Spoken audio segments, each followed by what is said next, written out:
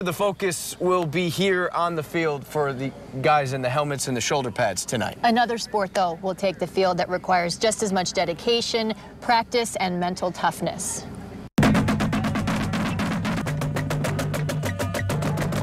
Walking out onto the field and like hearing the audience like scream for you is like one of the most surreal experiences I've ever had. Dave Zamborski, and I'm the director of the Jenison High School Band. I'm Kyle Bollinger. I'm one of the drum majors here. My name's Emily Rose, and I'm a drum major, so we just kind of help run rehearsal around here. Where we're teaching the kids very fundamental posture, how they move forward, how they move backward. How physically demanding is it?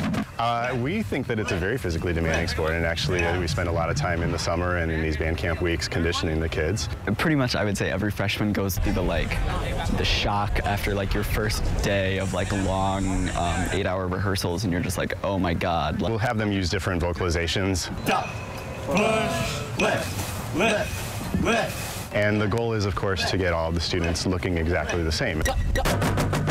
If you don't have the right mentality, then these long rehearsals, you just won't make it. I know it's marching band, so a lot of people think it's kind of dorky. Push, left, left, left. Is that still a thing, or is it evolving a little bit more now? Yeah, it's for sure evolving. Even though it's come so far, I would say it still has like its roots in being like dorky band kids all having fun together.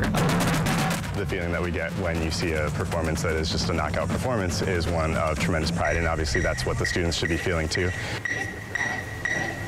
That is all the work that went into putting this together. This is the first time that these kids have put on their uniforms this year, and they are ready for their debut show tonight on this field. What are you going to play? The fight song. Let's do the fight song. Let's hear it.